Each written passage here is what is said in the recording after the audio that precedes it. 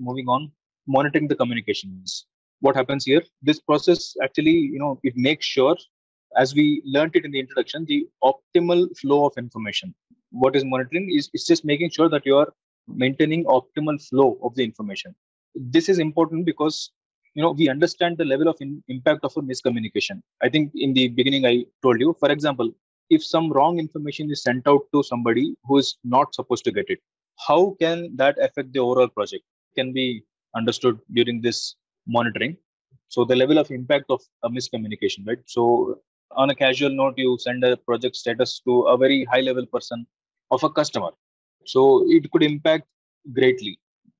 We might have already planned some corrective actions, but in the message that is already being sent, that correction part might not have been included, but the message is already sent. Okay, that there is a very huge problem here.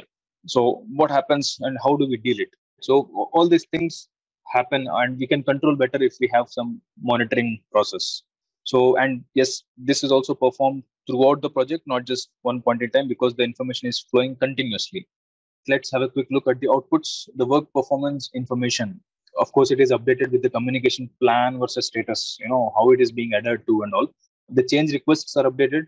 Any activity which was performed to eliminate or relax the bottlenecks, so that comes under change request. So that is important that we update it. The project management plan is updated.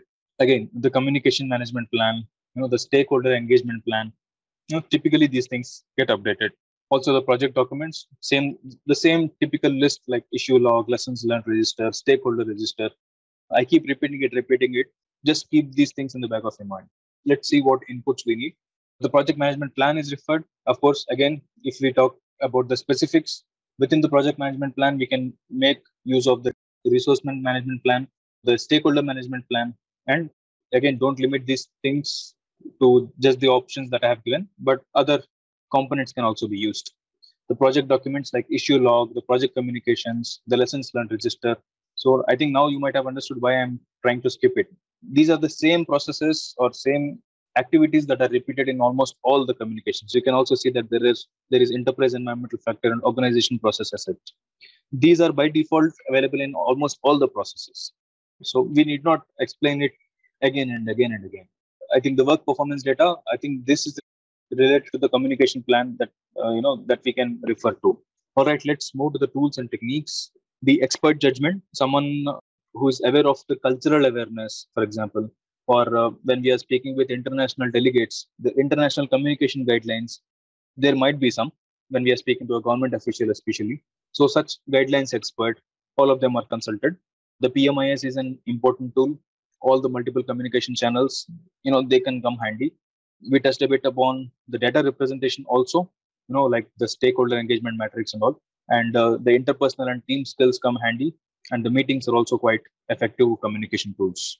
So with that said, we are finishing this knowledge management area. I think we can move to the next topic, the project risk management.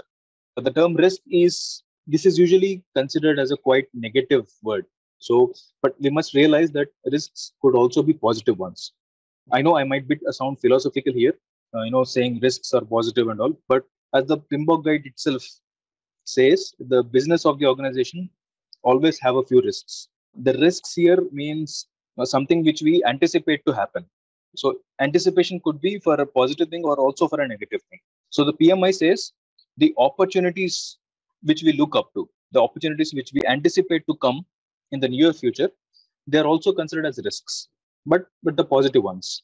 And of course, the results that are harming the growth of the organization or the project, if they are forming blocks to the project flow, they are considered as negative risks, of course. So there are both types of risks, the positive and second, the negative. So the negative risks, they are again further categorized as two parts.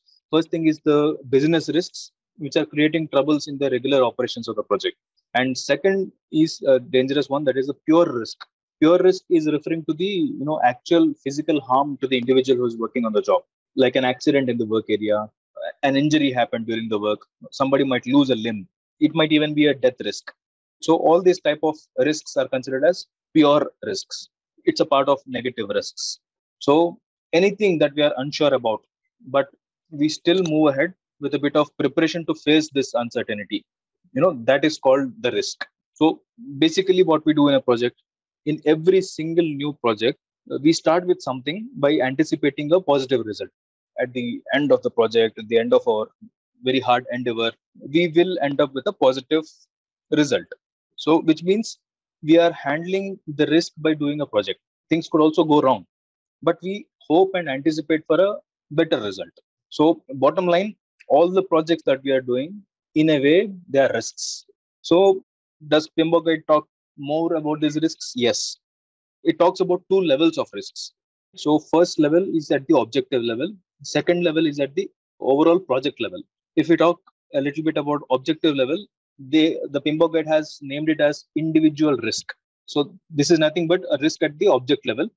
It means that one of the objectives of the project is going to get affected by this potential risk.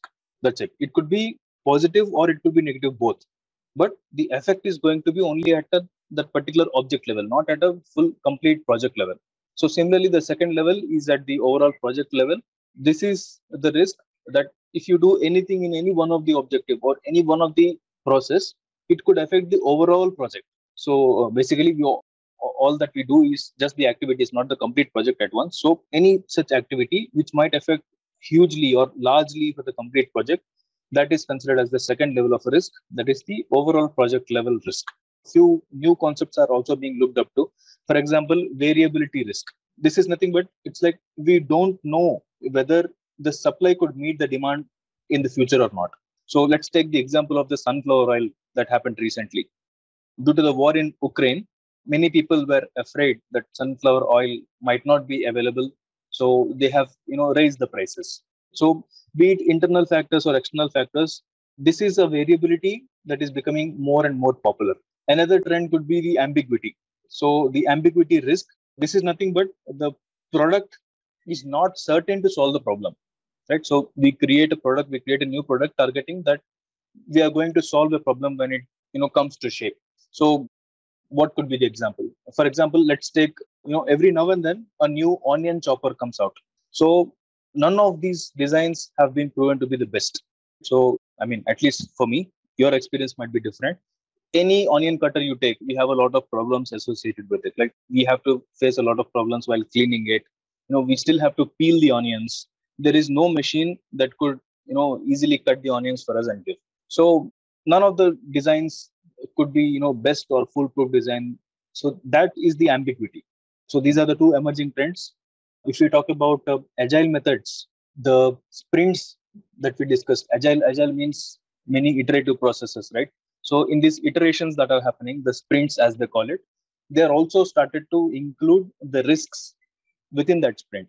So before I complete the sprint, what are the risks that I might have for the objectives that I'm handling, for the tasks that I'm handling, right? So every iteration has risks associated with it. So this is also becoming a new trend. So let's see what the processes we get to learn. Project risk management. As you can see, we have 7 different processes to learn in this knowledge area. Let's quickly cover one by one. The plan risk management. This is similar to all other plans. So here we define how to handle the risks.